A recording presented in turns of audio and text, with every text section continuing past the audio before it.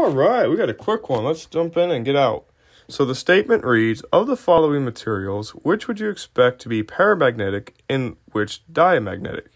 Aluminum, copper, copper chloride, or CuCl2, carbon, lead, nitrogen, N2, since it's diatomic, salt, NaCl, sodium, sulfur, and water.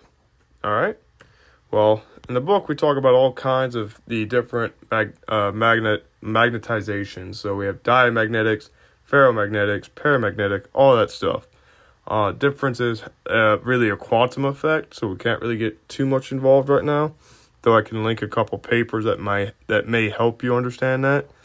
But our solution is pretty straightforward as far as approximations for these things. We say that if the element or compound has odd number of electrons, we expect them to be paramagnetic. So those in this selection of of elements and compounds would be aluminum, copper, copper chloride, and sodium. Conversely, if they have an even number of electrons, we expect them to be diamagnetic, which are carbon, lead, nitrogen, salt, sulfur, and water. Pretty quick, pretty easy, but there is going to be a difference between all the different types of magnetic or magnetisms and things that deal with the Curie point, Curie temperature, all that kind of stuff. But hold on tight. This is a big discussion for the quantum mechanics, which we will get to at some point.